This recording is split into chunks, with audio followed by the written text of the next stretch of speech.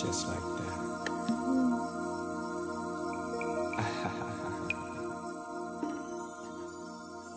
Hey everybody, it's Old School Heart back with another review for you guys. So first things first, if you are not a subscriber to this channel, please hit the subscribe button down below. That way you're able to get updates on different reviews that I'm doing.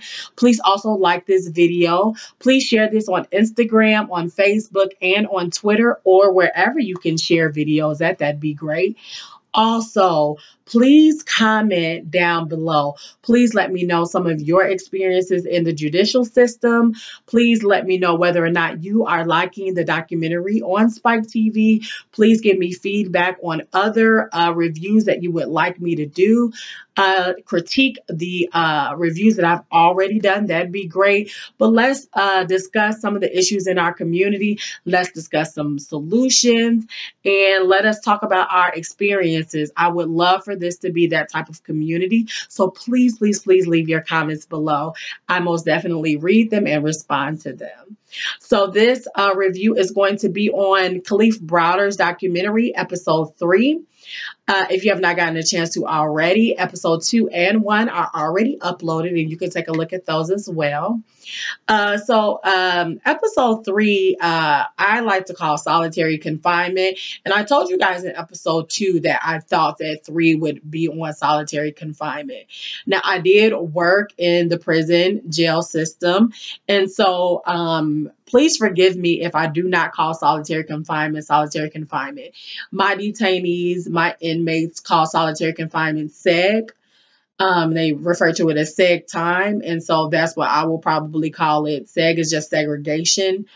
Now, I did say that I did work in the jail prison system, and so I had inmates, detainees that were assigned to me that were in segregation, male and female. And so I definitely know about that experience. And so when I'm talking to you today, please note that I definitely know what I'm talking about when I talk about segregation. And so Kalief Browder is in segregation actually for 247 days of his 404 days at Rikers Island. Now, I think I sort of explained in episode 2 how segregation works. So you get put in segregation for certain offenses that occur in jail that you commit. So those offenses can be fighting, like Kalief Browder did. Kalief Browder was pretty much put in seg time for fighting, even though it really was self-defense. They considered it an offense, and he was given seg time. Seg time can be for stealing. Like, I had 2 inmates that were a part of another part of the jail that I took care of, and they were put in segregation because when it was time for commissary, they stole like some chips behind the commissary workers' back, and the officer saw it.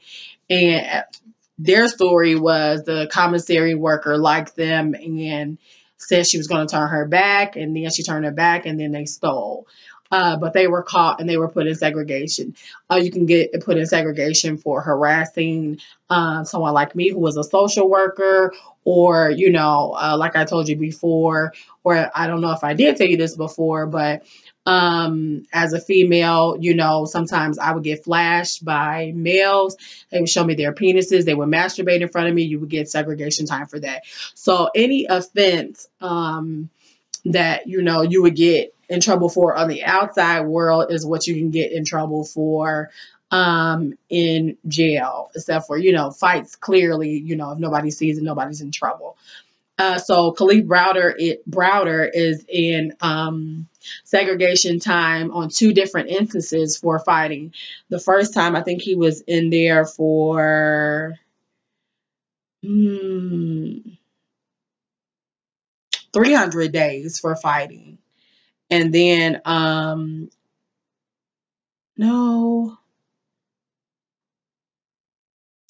I'm sorry, I do not have that information. I know that he did 300. Okay, so he did 300 days in segregation at one point. I think that's what the documentary said. 404 days in Rikers and 247 in SEG.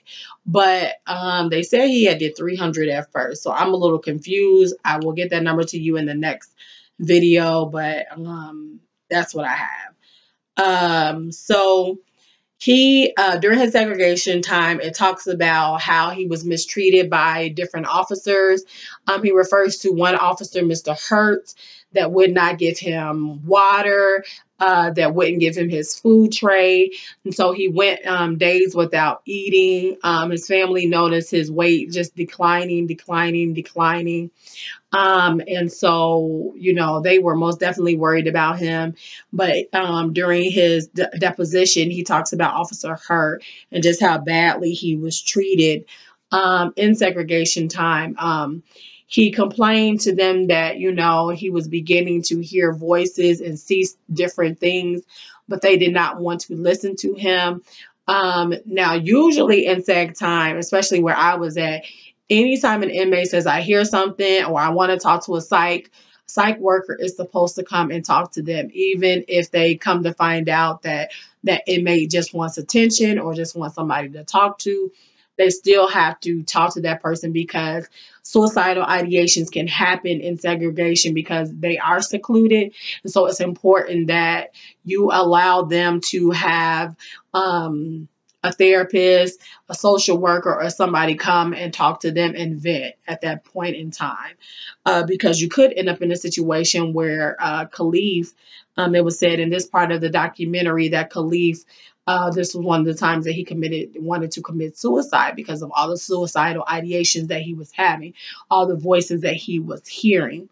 And so, yeah, it's important that if they say that, especially where I was at, then we brought a mental health worker in to talk to them and try to calm them and try to listen to what it is that they're experiencing. So Officer Hertz and other officers refused to get him the treatment that he needed, the care that he needed. So not only was he going without food and water while he was in segregation, but he was not given mental treatment like he should have been. So they did talk about that one. And then they talked about which I had never heard this story before. We hear about Sandra Bland so much now that we don't realize that there were millions of Sandra Blands and millions of people who suffered while in custody, while in prison custody. And one of those guys was Jerome Murdoch. They said now he was arrested for living in an abandoned building, and he had only been there a couple of days, and the cell that he was locked in was extremely hot.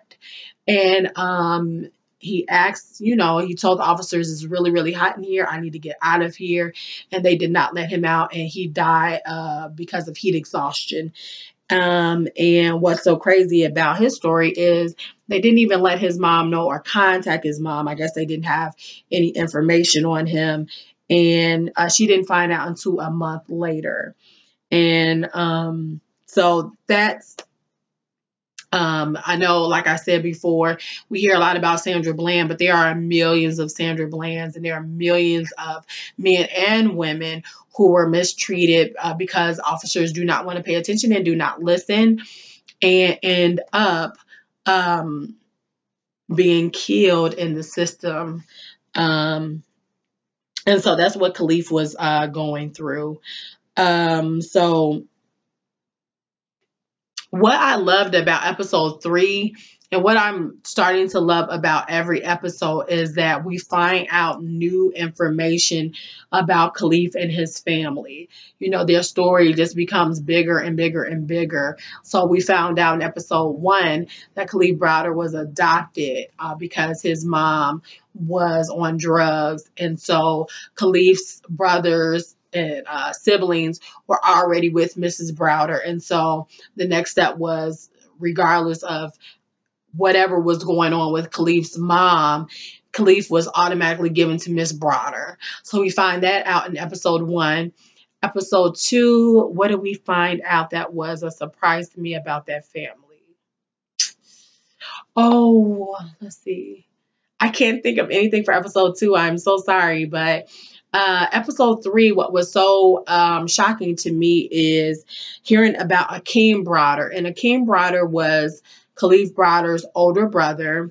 And I think for me in episode 3, what I found to be fascinating was, you know, why Kalief Browder has so much tenacity and has so much conviction in his heart to not take a plea deal, to not say that he was guilty at all, any of that. You know, why he was so earnest about that. We finally figured that out, like why he just was not going on the sentence. And one of the reasons is because of his brother Akeem Browder.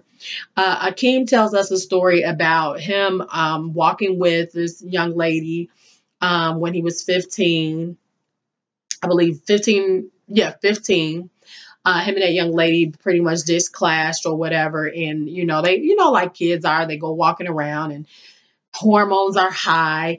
And basically him and this young lady, perform, you know, oral sex. She performs oral sex on him. They're caught. And because he's a scared 15-year-old, he runs. And while he's taking Kalief Browder and another sibling home, he picks them up because they're younger. He's walking them home. Two police officers come up to the steps and grab him and put him in the police car. And they take him down to the same station Kalief Browder was questioned at about a book bag. And so he was basically accused for being the Bronx rapist. And at the time, there was a man going around raping women. This alleged person had raped 11 women at the time. And basically, Akeem Browder fit the description. Isn't that something else? He fit the description just like Kalief Browder fit the description. And still in the book bag. And so they deem him as the Bronx rapist. And really, when you see who this person is supposed to be, he is an older man. He is a Latino or a very light complected man. And we find out Akeem Browder basically is light skinned, kind of can pass for Hispanic. And so basically they say he's got to be that person. So what ends up happening to Akeem is they drop pretty much all the charges, and he's given the charge of sodomy. And what's so crazy is his family basically takes a second mortgage to try this whole case. And what they tried to do was give him a plea bargain of 20 years to confess to this. Now, he was 15 at the time. There was no evidence that ever said that he ever raped any girl or anybody. And it was so crazy because they had some of his classmates asking, does he fit the description? And they're like, he would never, ever, ever, ever go that far. And it's just so crazy how like they pinned this on this 15-year-old, and they let the case extend so long that by the time it was ready to go to trial, he was 16 and he was able to be tried as an adult. Of course, the Bronx never find any evidence on this at all, and so he ends up doing 8 months in prison for nothing. He really shouldn't have even been charged. I guess the only thing that they could charge him for was sodomy, which him and the girl were about the same age. He really shouldn't have been charged. He probably just should have been told, hey, you know, you probably don't get fellatio outside. That was his only offense, but he's just like any other boy. You know, a lot of people have all done it before. We've all done stupid things before as children. And so basically, Kalief Browder sees this all being unfolded, and, you know, has this sort of anger and disdain for police officers. And so, like I said, what was surprising to me is to now understand why it was so important for Kalief to not take any plea deals and to not say that he was ever guilty. And I'm proud of him. And it's just so crazy. I hope he knows. I really hope he knows that we admire him. I admire him so much. I wish I could just like hug him and just say, man, you are brave. I wish he was on the college or lecture circuit just so I could hear his story and just so I could just have been able to meet him. Because at such a young age, he wasn't going. And it's kind of crazy because if I was a part of his family or if I was like his best friend or something like that, I'd be like, Kalief, just take the city so you can just come home. We miss you. You're going through a lot. You've lost weight. I just want you to come home.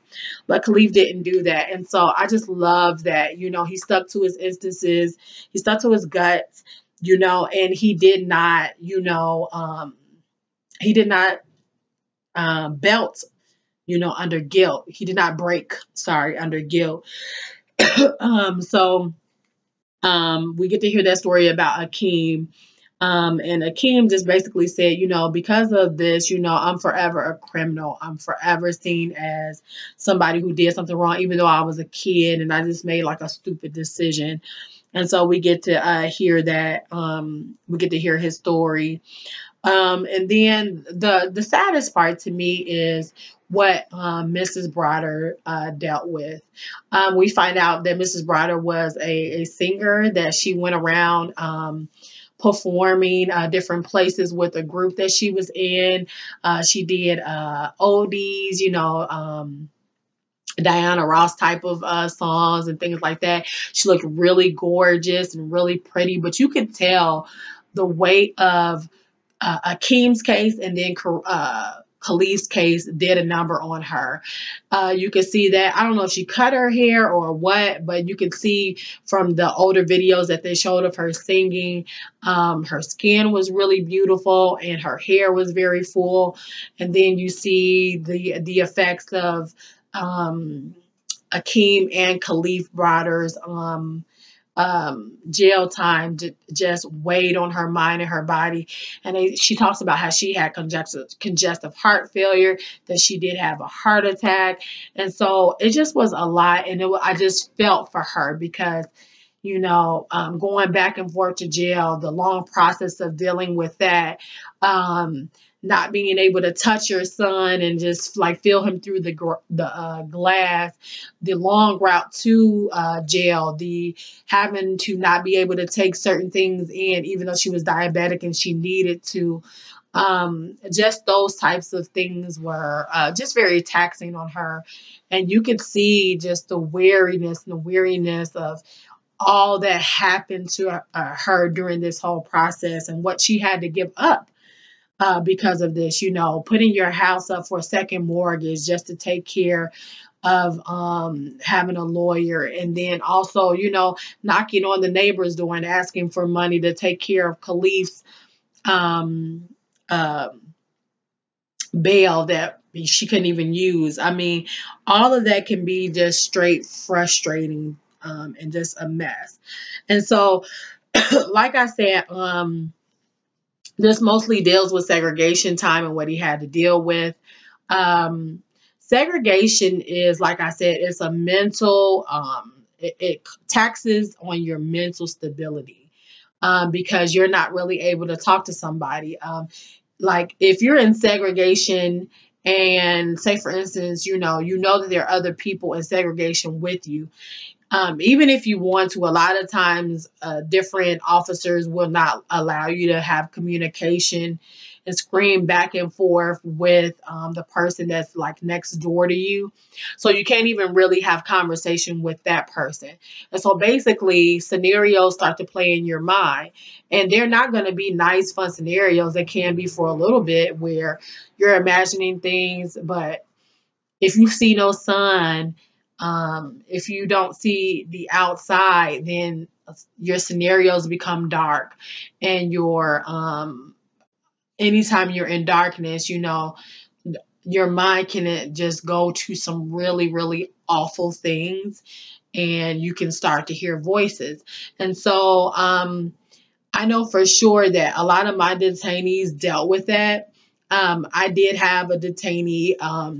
I think I said this in the previous video. He took some urine and stored it pretty much in containers, um, and feces, and he went out to take his shower. And I guess because he had a lot of sick time for, I forgot what he did, but he had a lot of sick time. He had over 30 days to do in sick time. Um, he took the urine and the feces and just threw it everywhere, on the cells, on the doors, on the officer's computer, at the desk, the whole nine. Um, and because of that, because I can't deal with that. I didn't come in there for a couple of days, um, until I knew it was fully clean. Um, so that just gives you just my perspective, or just a little experience with what I dealt with when I had to deal with segregation. Now, anytime you have a law on segregation, you are allowed one day out. At least where I was, you are allowed one day out to spend back in the community with what we call general population. And so a lot of my girls were in segregation for fighting and different things, and they were given their time out, and given gen pop time, and then they had to come back in there. So I will say that's a change. I don't know if they had that back then, but most definitely now. That is something that you don't have to stay in segregation that long, even though I had adults. So it was quite different for Kalief, who was only 16 at the time and was put in jail. So that was a little bit, that's how, pretty much it works there. But he basically was given all of this time, and that's where those ideations occurred. And so he talks about a time where he was going to commit suicide, and the officers were just kind of looking at him and just was like, I don't care, just do it. And you see them like looking at him hanging from his cell door, and they didn't give a crap. And so they put him down and they told him it was going to hurt. And basically they started fighting him. And so Kalief was so smart, and you hear him talking during the deposition. He said the smartest thing that I could think to do was to take the fight and push myself outside so that the cameras were able to see what was going on. And they were fighting me. They were hitting me, and one of the officers was talking about basically how a former officer at Rikers was talking about basically how, an officer can have 40 inmates at a time, and how hard that is to deal with, and how a lot of officers become very irritable and very angry, and basically can, give zero fucks. Sorry for using that language, but give zero fucks about what happens to an inmate. And to a certain extent, they feel like they have a little bit of power. And so basically they use it, and they are even more destructive and even more harmful to these inmates. And so if you have an officer who has a chip on their shoulder, and is coming in to work with these inmates, he's going to treat them like shit. And so basically that's what they were doing with Kalief, and because they already are in charge of 40 people, and there's not enough officers to go around, you know what happens. Basically these officers are allowed to do whatever they want, and that's what we see in this, is that they're irritated. They don't want to be bothered. Kalief is getting on their nerves, and they don't see the mental illness that is occurring from being in segregation. So basically they see it as, you're being a troublemaker, so I'm going to give you trouble. And so basically that's what was happening with Kalief. They do discuss briefly just how long it is going through the judicial process. um, it is very long. Like I had inmates who had been there before I even got there, for a couple of years. I had inmates who had been there since 2012 with rape cases, and I had inmates that had been there since 2014 with murder cases. We know murder cases can take a little bit longer, but I had inmates who were there for molestation and rape from 2012. And their cases were just continuances after continuances after continuances. And a lot of time, a lot of people don't understand that when you are going through the process, you know, that's what a lot of it is. Like you will seriously go to court for them to say continuance, and then that's it, and you're going right back to your cell. And basically, that's what was happening with Kalief. He was basically going to court and there being a continuance. And the reason why that there was a continuance is because we find out that the who was it? The witness supposedly left and went to Mexico. And that just, you know, that doesn't make sense. They, number one, the police department couldn't find the witness for a long time. And then we find out that this witness allegedly, you know, went to, no, okay, so February 2012, the DA couldn't find the witness in 2012. And then we find out that he supposedly went to Mexico. So that's how things could just continue because they're trying to figure out where this person is. So they're giving it a couple of months. So for Kalief, this went on for 3 years, you know, where he went to, and you were supposed to go to court every month. All of my detainees, at least where I was, they went to court every month. So basically, that's what was happening. He was going, they would say continuance. He would go again, they would say continuance. And they were talking about his lawyer. His lawyer's name was Brandon O'Mara. And what they were saying about him was, of course, he was court appointed because Kalief didn't have any money, because who has that type of money? His parents already put out a second mortgage for Akeem. Clearly, they didn't have money for another attorney. So then you have this court-appointed lawyer who really didn't know or make that much of an effort because he was already in over his head over the other cases that he had. And so he couldn't pay that much attention to Kalief's trial, even though it was really basically easy because they didn't have anything on him. He could have ended this very quickly. And somebody said that there was literally no excuse for this. And to me, literally, there was no excuse for him not to have ended this trial very quickly. But a little of that has to do with the fact that, you know, these type of lawyers are in over their head.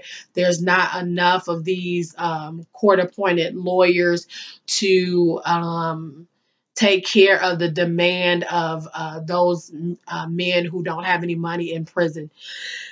So I get kind of where he was overwhelmed, but at the same time, pay attention. They even said that he kept sending letters for court back to the parents' house, even though Kalief was in jail. Didn't make any sense. So they did discuss that as well. So basically, like I said, this was pretty much about seg time. And then once again, the story just keeps tying together on why Kalief was unrelenting and had a reason to be unrelenting. Um, Even though it would have been easier just to come home. So this one was very informative.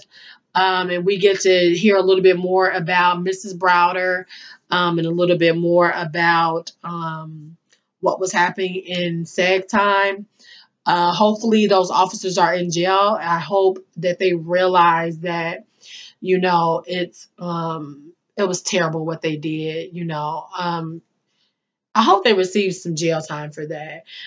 Even I have to go back sometime and just realize, you know, even though this type of work is exhausting and frustrating and hard, you know, there were times that I went into the segregation, especially with the men, and I just did not want to go in there because they would be yelling at me, they would be screaming, they would be calling me bitches, they would be masturbating in front of me, and it was really, really hard sometimes. But at the same time, you know, looking at this story about Kalief and reading the new Jim Crow and looking at the 13 documentary and Slavery by Another Name, you know, I look back on it now and say sometimes I lack compassion. Even though I ask God for it a lot, I still lack compassion with them. And I still was very timid and very, very, very sometimes not aware of what they were going through. So it's just a lot to take in, and I hope that you guys are able to understand and take in all of this. Hopefully, you'll continue to stay with me through this journey. I will also have the update on Dr. Sabi's diet as well. If you're interested in watching that, that'll be uploaded this weekend. Let me know how you feel thus far about the documentary since we're halfway through. Let me know. What's heartbreaking to you and what's confusing to you or what makes you angry about this. If you have any questions for me, please let me know. Um, I am loving the documentary. I am loving that Jay-Z did this. And so I'm excited to see the other 3 episodes of this. So once again, this is on Spike TV from 9 to 10 and then also on BET from 10 to 11 in my location. Check your local listings. I will be back with the video for this again next Wednesday. And thank you for being patient with me on this video. I'm really, really tired, but I'm so excited that I got this through. Yeah, just let me know how you felt about this documentary, this episode, and any questions that you may have about segregation. This is Old School Heart. See you on my next video. Have a good night.